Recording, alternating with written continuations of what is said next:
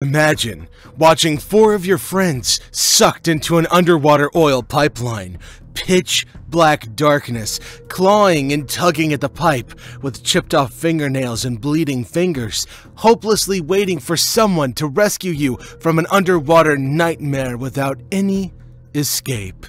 All the oxygen running out while you wait for death to come and claim you, and the unbearable burning sensation that keeps growing in your chest because of the oily sludge all around you.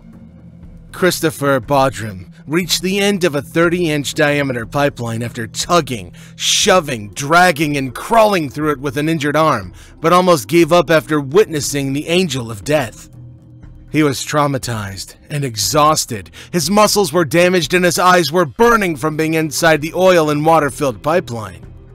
But what he mistook for death turned out to be a lifeline in the form of his dive mentor, Ronald Ramatar. Ramatar enlisted the assistance of Corey Crawford to free Boodram from the deadly line at Paria Fuel Trading Company's offshore facility. This tragedy took the lives of his colleagues Faisal Kurban, Yusuf Henry, Kazim Ali Jr., and Rishi Nagasar. Wait till the end of the video to see more uncut footage of this horrible tragedy from one of the men's GoPro. You must be wondering, how did these men end up in this nightmare in the first place? Let's tell you the story of this horror in the words of the survivor who endured it. On February 25, 2022, these Paria Fuel Trading Company Ltd employees were replacing a damaged piece of Paria Fuel Sea Line 36's riser off the port of Pointe-Pierre, a town in Trinidad and Tobago, when the fatal tragedy occurred. A differential pressure, or Delta P incident, occurred just after noon on that day when the divers removed an inflatable plug, generating a vortex that sucked the men down that pipeline. Boodram recalled arriving at work early for a toolbox meeting about the work ahead on the riser. He said they discussed the job, its stages and its hazards, but Delta P was never mentioned. He remembered being in the habitat with Kurban, Henry, and Nagasar, while Ali Jr. was on a barge nearby. After removing a blank flange, Kurban directed Boodram to check to see if another team had completed carber testing the line. The carber weld test tool fits inside the pipe and creates 2 seals on either side of the weld. However, he claimed that the pipe was deformed and that the seals would not fit. Boodram stated that he and the others ate lunch as Paria and LMC addressed the situation. Following lunch, Ali Jr. advised the group that they could proceed without the test. As they were deflating the inflatable plug, Ali Jr. entered with the spanner, and Boodram noticed water rising in the chamber. "Alia, what's going on? Look, this thing is filling up. Let me get out of here," urged Boodram to his companions. He remembered being caught in a tornado-like storm of gushing water, striking the pipeline walls, feeling debris, and holding his breath until his lungs hurt. "I was prepared for heaven," Boodram said. Boodram stated that he was suddenly no longer in the water. He did, however, admit to not knowing whether he was alive or dead, or if he was in paradise or hell. "At that point, I told myself that I would die. I said to God, I am coming. Ma, look out for me. I was expecting to be dead," he said. He claimed he heard Ali Jr. call out to him and mistook his teammates for being outside the pipe. He soon discovered, however, that the entire team was there.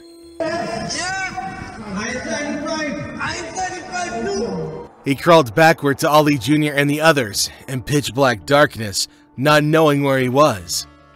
He stated that Kurban was in pain and Henry had a broken leg. Boodram had suffered an injury to his left arm.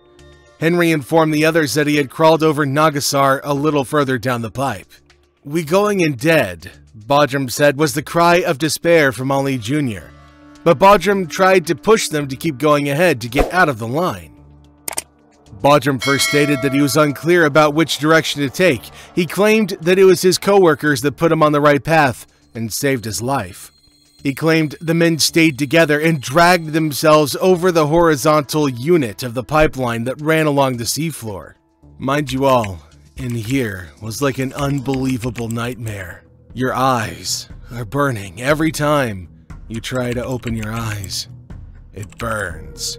It's pitch black. You can't see anything, your throat's burning, your ears are ringing, and your body is sore, Boodram said. Inside there was not just a crawl through a pipe, like how plenty of people might be thinking. As they dragged the pipe with 8 to 10 inches of water, Boodram discovered Ali's GoPro camera and considered leaving a last message for his family, but decided against it. Instead, they prayed for rescue. But when the guys got closer to the vertical line, the water level rose, so Boodram scouted ahead, leaving the others behind. From Boodram, small Kaz, Ali Jr., was holding me. I said, "I'm not coming out the pipe without you all. I would never leave you all." However, Boodram quickly grasped the enormity of the situation. He walked about 15 feet and discovered a diving tank. He understood then that he needed to get to the surface and help the others. He was certain that other divers were already exploring the pipe. He claimed that he made his way through flooded sections of the pipeline, discovering 2 more scuba tanks before reaching the habitat's entrance. Kurban attempted, but failed, to follow. Boodram floated into the pipe, grabbing onto a chain overhead, but was unable to pull himself out. He screamed his lungs off, bawled, and cried for help as he knocked the pipeline with the chain. He then heard a knock. Ramitar entered the chamber after a series of back-and-forth knocks, according to Boodram. I started seeing a little light in the habitat.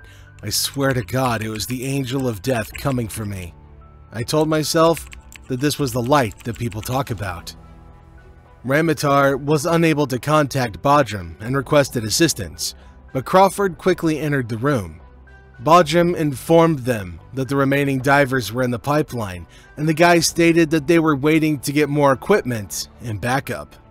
Boodram recalls pleading with many people to save the divers before being taken to the San Fernando General Hospital by ambulance. He was critical of his treatment, claiming that neither LMCS nor Paria thought he could get decompression sickness. He also claimed that the hospital was unprepared for his situation, as he spent 3 of his 6 days there with oil on his body. He also said that he was placed in the same room as a COVID-19 patient who died later on. Ali, Henry, and Kurban's bodies were found on February 28th, and Nagasar on March 2nd. Post-mortem examination by Professor Hubert Daisley indicated that Ali could have been alive until midnight on February 26th. Kurban, 6 p.m. Henry until early hours, and Nagasar until midnight on February 27th. It's nearly impossible to live life unfazed once you've seen death from up close and watched your companions die. Boodram still cannot go to the beach with his daughter and cannot sleep because the nights are plagued with horrifying dreams of his comrades' agonizing screams.